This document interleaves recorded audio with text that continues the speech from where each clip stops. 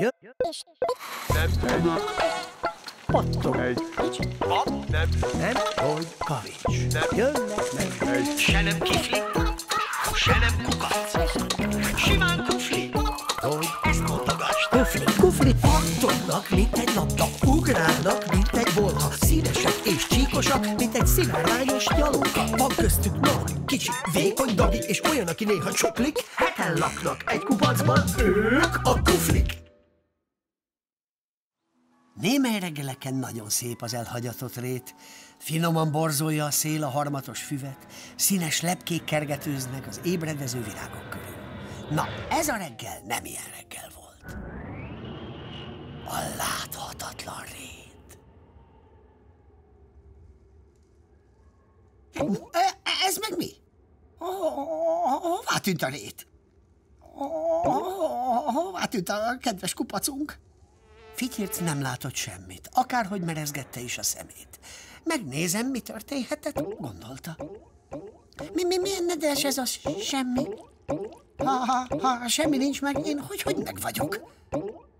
Hé, ki az? Fityirc vagyok. Ez biztos?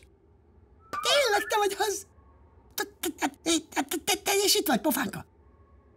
Nem is értem, mi történt. Reggel arra ébredtem, hogy rajtam és a kufli üregemen kívül minden eltűnt.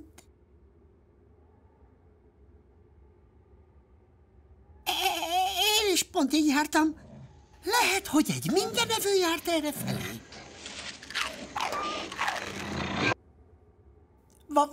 Vagy talán egy óriási radír tüntette el a rétet. Az csak akkor történhetne meg, hogyha itt minden rajzolva lenne. Gyere, nézzünk körül, hát ha találkozunk még valakivel. Egymás kezét fogva elindultak, ám néhány lépés után valami ijesztő dologra lettek figyelmesek. Ez meg mi lehet? Talán egy bika? Hogy kerülne a semmi közepére pont egy bika? Például eltévedt. A bika ekkor megmozdult és elindult feléjük. Nyomás innen! Ti vagytok azok. No csak, Zödön! Mit keres a hátadon az a ruhafogas? Gondoltam, jobb, ha van vele valami ijesztő, ha útra kelek ebben az izében. És kit akarsz megijeszteni vele? Néhány vadon kószáló nagy kabátot?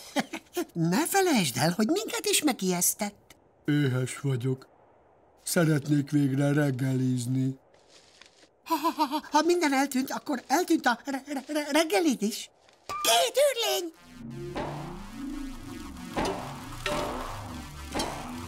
Valér és Titusz? Ti meg hogy néztek ki? Félbeöltözik! Arra az esetre, ha nekünk valaminek. A dudálás az én ötletem volt. Így már messziről hallani, hogy jövünk. De így nem tudjátok, minek mentek neki. Teljesen mindegy. Úgyis minden eltűnt. Nem hiszem. Szerintem minden itt van, csak nem látszik. Hogy nem látszik? Szerintem a tejszíntől. Egy repülőcsészéből leöntötték tejszínnel a rétet. Ezért lett minden csupa fehér. Én szívesen leeszem azt a sok tejszínt a rétről. Majd Titusz keres neked hozzá egy repülő evőkanalat. Hey! Dobálózni nem ér. Majdnem eltaláltatok a kalapomat. Ilyen ködben nem tanácsos vödröket hajigálni. Ködben? Abban hát. Nem látod? A felhők lefeküdtek pihenni a rétre, nyilván elfáradtak. Akkor most benne vagyunk egy felhőben. Szóval ezért nem látunk semmit. És nem lehet valahogy felébreszteni őket? Dehogy nem. Megvárhatjátok, amíg a nap felcsiklandozza őket a sugaraival. Vagy ébresztődalt énekeltek nekik. Ki tud egy jó ébresztődal? Én azt hiszem, hogy tudok egyet. Jó reggel! Jövök a kakas, toll a képet, a hangja magas. Jó reggel! Helbeg a gerle, el is lesz majd fenekelve. Jó reggel! Brummog a medve, kár, hogy nincsen berekedve. Jó reggel!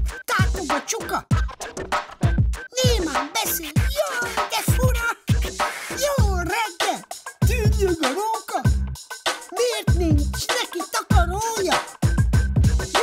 Jó reggelt, süvölt a láma. Nem is alszol többet, máma.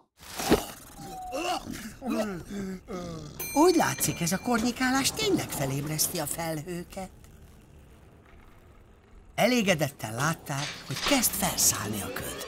A fehérségből lassanként előtűnt a zöldellő Kufli kupac. Mi ez a rémes óbégatás? Ébresztő dal a felhők számára. Mert hétalvó Kufliknak. Miért? Lemaradtam valamiről. Nem láthattad a láthatatlan rétet. Sajnálhatod. A felhők közben felemelkedtek az égre. Gyertek máskor is! Kiáltott utánuk Hilda, aki sajnálta, hogy kimaradt a kalandból. De csak is reggeli után. Erről a többieknek is eszükbe jutott, hogy milyen éhesek. Odaintegettek a távolodó felhőknek, aztán gyorsan hazaszögtécseltek, hogy ők is keressenek maguknak valami harapnivalót. Csak vicceltem. Igazából sosem hittem a repülőcsészék létezésében.